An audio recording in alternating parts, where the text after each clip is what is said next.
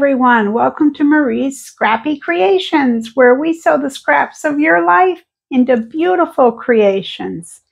Today you only need two things: a narrow strip of fabric and a towel, and that's it. Yes, you could add more to it, but that's all you need to make this kitchen scarf. You have something here to wipe your hands on as you are working around your kitchen. So I had a few subscribers who asked me to do a tutorial on this, so I did. And we're not going to wait around talking. We're going to get right to it. It's short and sweet, just in time for gift giving. I know you all are looking for items to gift. This is perfect for gifting. Okay, so let's go take a look at how to do this, and you'll be on your way to making your own. Okay, let's take a look at what we're going to need. You're looking at it. There's not much here, is there? Okay, you're going to need just a kitchen towel, hand towel, and a piece of fabric. Now, this is a 1 yard cut. I have never cut it before. I have selvage to selvage edge right here, meeting. Now, the first thing we're going to do is deal with our towel. And there are many different ways to fold these to make either a hanging towel or any, there's different things you can do with the towel. This is just my method. I'm going to find the center of each side or each end, and then I'm going to open it up, and this is the wrong side showing. I just kind of loop it in thirds. You see, like that? Now, that's not perfect, so I'm going to have to fix it. Of course, it's a little harder when I'm leaning over the camera. So what I do is I fix it until the edge of this towel is even, or the ending edge is even with this folded piece. And you might have to do it more than once, as is my case.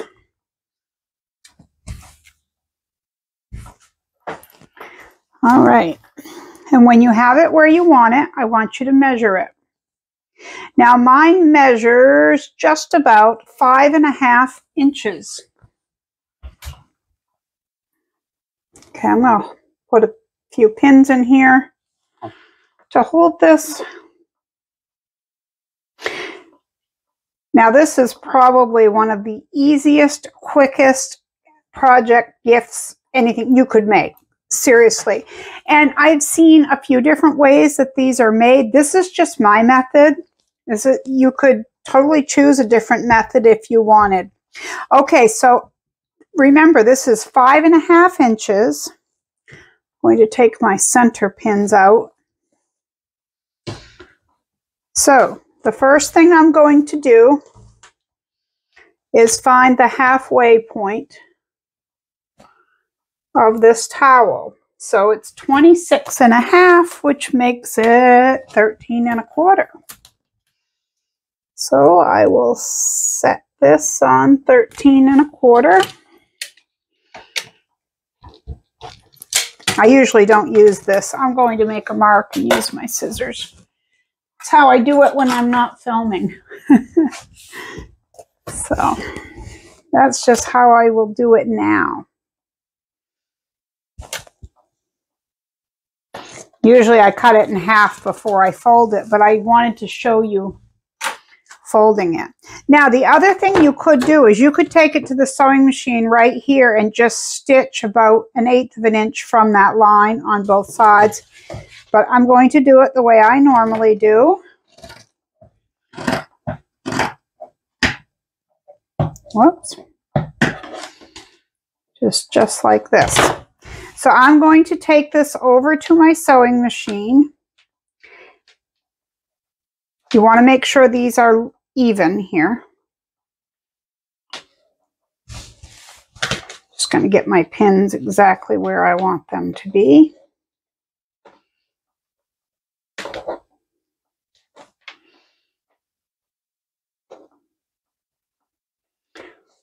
All right, I'm going to stitch these about 1/8 to 1/4 of an inch from the edge just to hold these layers together. And I'm going to sew with this folded side up, because if you sew with this side up, you're more likely to have one of these fetch up under your machine and kind of bend or kind of get out of place. So stitch these along. I'm going to use a 2.5 millimeter stitch length, back tacking at the beginning and the end of each towel, and I'll meet you right back here. Okay, and that just took a moment, as I'm sure you know. Now we're going to set these aside. The only thing you need to know is what your towel measures. And again, mine measures 5.5 inches folded. And that's the number I need to remember.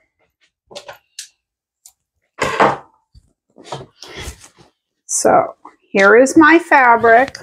Again, selvage to selvage here. And because I haven't cut from this, I'm going to even it up to begin with. Normally what I do is I even this fold on a line on my ruler and then trim it that way. And I just moved. Of course I did. Not too bad, but a little bit.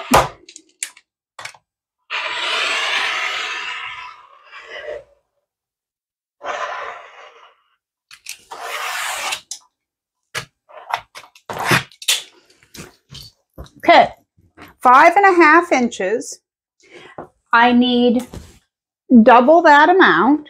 So 5.5 and 5.5 is 11. And then I need 1/2 inch, which is a 1/4 inch seam allowance on each side of the fabric. So 5.5 times 2 is 11, plus 1/2 is 11.5 inches. So I'm going to set that there and make my cut. I lined it up at 31.5 over here, and I'm going to cut it along the 20-inch line. Normally I would flip the fabric. And if some of you are in your seats going, Marie, that fabric's going the wrong way, I am fully aware. The problem is most of these chickens are going this way in the up-down direction. But I would have had to have cut 2 11.5 inch strips this way to piece it. And personally, I didn't think it was a deal breaker because there are chickens going in the direction I need them to be for the scarf. So again, I didn't think it was a deal breaker. Okay, I am going to cut my selvages off.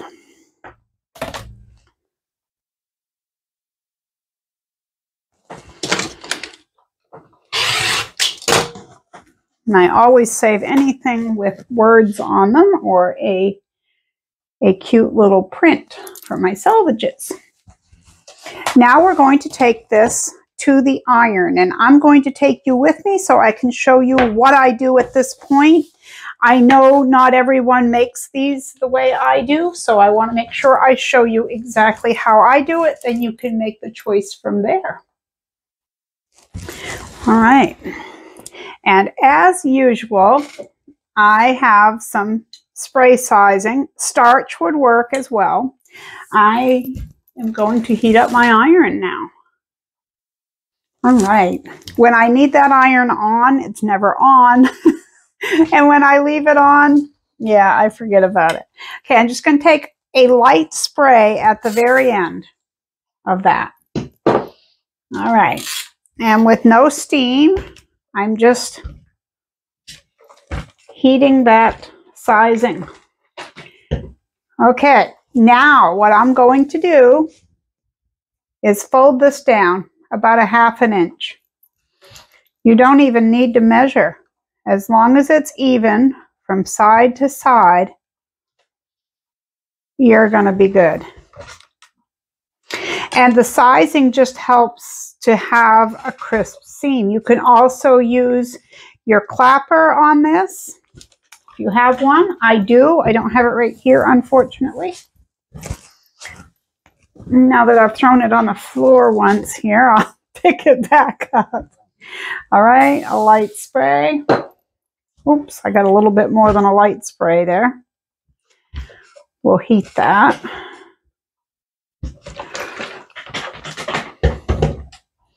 And again, we'll fold that in. I love this chicken fabric. One of my subscribers sent me a postcard a while back, and it had this chicken fabric in the center of it. I will say her first name is Rose. I love this chicken fabric, and then when I saw it at Martin's, I had to grab it. I was so excited to see it. Okay, so this is what it should look like. Your wrong side facing should have a fold that looks like that. Now put your right sides together like this. Match up your edges and pin or clip, and you're going to go along the whole edge like this. You're just going to pin or clip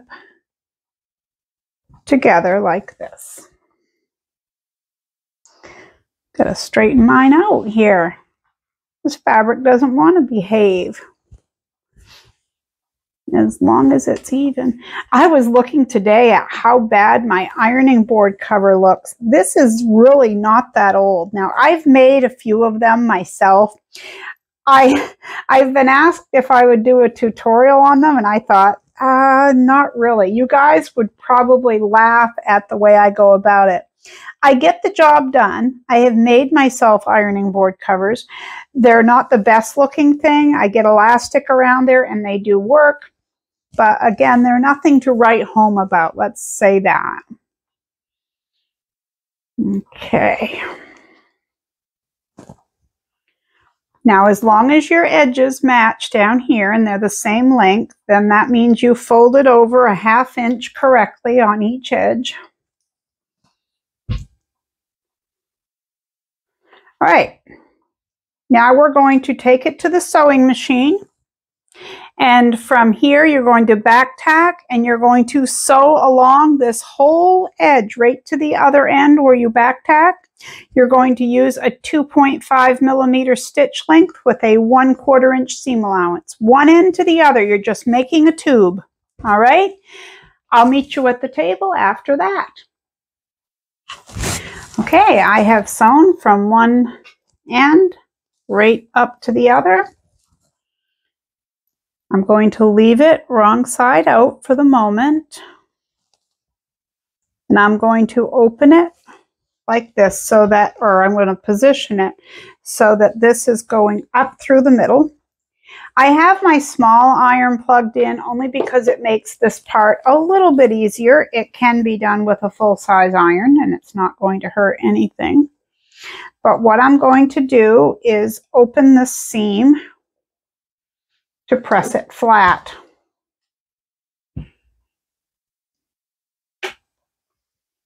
So all I'm doing is pressing it flat. It's just going to help it to lay a little neater for our next step. So usually I follow it with my fingernail. Just give it a little heat. You could use your sizing or starch if you wanted to. It's totally up to you.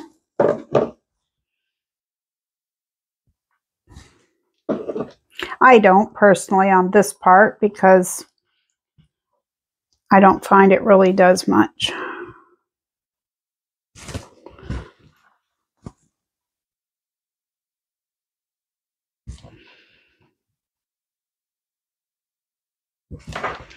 All right, now we're going to pull this one end to the other.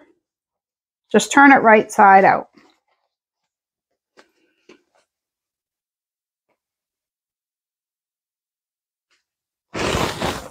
Like this.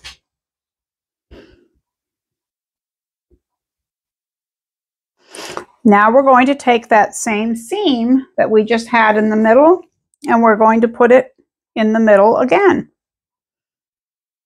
You're just going to place it like this. See how it's running up the middle? Actually, it's not running up the middle, it's jogging. Ha, ha, ha. Okay, and let's give this a press. I'm going to go back to my regular iron with a bit of steam because I want my edges to be nice. Crisp is the word of the day. Notice I'm pressing, not ironing. I don't want to stretch this out of shape very much, so I'm lifting my iron. As long as you're careful, you could iron it, but I'm just trying to be careful and keep everything in place. Oops. My fold came undone. Can't have that. And I don't want to leave my iron sitting next to my sizing very long either, do I? That could be a disastrous event. Okay. Now I'm going to grab the towel that I had and meet you at the table. Okay, so you have two sides. You have the side with the seam side, the seam up, and then you have the side with no seam. So that's the way I'm going to turn it. I have no seam showing. I'm going to take one of my towels and I'm going to fit it right inside. Like that. And I'm going to pin it as soon as I get it into place. Now, I want it to be, I put mine in there, yeah, just about an inch. So I like a good placement up in there. That's totally up to you how far you put that in there. Make sure the back does not ripple the back piece of fabric. You want the one that's the opposite side of this to not be folded or out of place. So flip it over and just check that it's not folded. Okay, we're going to do the same thing at the other end. We're going to take our piece of sewn towel and we're going to pop it in the little opening. So usually what I do personally is put it in there a little further than what it needs to go and then even it up. But whatever works for you is how you do it.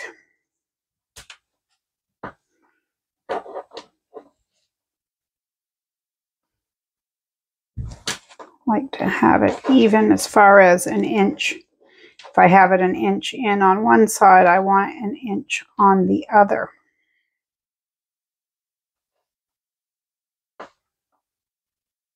And here we are, almost done. Okay, now what we're going to do is this. We're going to back tack and sew across here at about 1/8 of an inch from this edge. When you get here, you're going to sew completely up to the other side at 1/8 of an inch. Now I use a 2.5 millimeter stitch length. You can use whichever you'd like to do. When you get back here, you're going to again go across from the edge about 1/8 of an inch. And then you're going to come back up this other side until you meet your thread, your beginning stitches right here.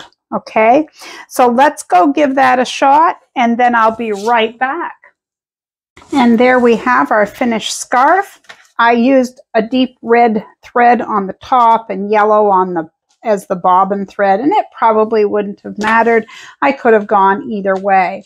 And this makes a really nice gift. You could put a layer of thin batting in here if you wanted this to have a little bit more substance. You could put rickrack or lace here. You could take the scarf fabric and make an applique heart or something here on the towel before you fold it. The variations are endless. And as I always say, try to make it your own. Do something that you like. And this is another one that I made earlier today. I had this towel from last year, and I didn't really have much fabric with this color in it, except for this. And it was a kitchen-y print, and it had the color in it. So that's the one I used.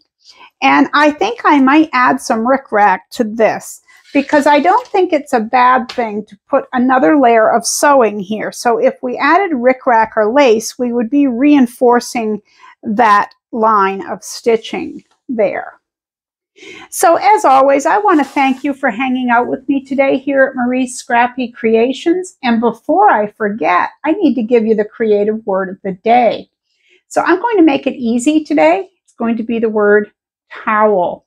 For those of you who are new, if you use the creative word of the day in a sentence below the video, your name goes in a drawing. And once a month, I draw a name to win something that I've sewn and I gift to you. Unfortunately, because of mail costs outside the United States, the only thing I can do if you are outside of the US and you win is to send you a fabric postcard, bookmark, something that would fit inside an envelope because, as I said, of the fabric costs. But anyway, good luck to all of you. And if you make this, I would love to see it on the Facebook group. If you aren't already a member, please find me right on Facebook at Marie's Scrappy Creations. Same as here. I appreciate a thumbs up on the video. And if you haven't already, I invite you to subscribe to my channel so that you get notifications of new video and content. So until next time, I'm going to leave you with this. And remember, be kind out there. The world needs more of that. And I'll see you right here next time at Marie's Scrappy Creations. Take care.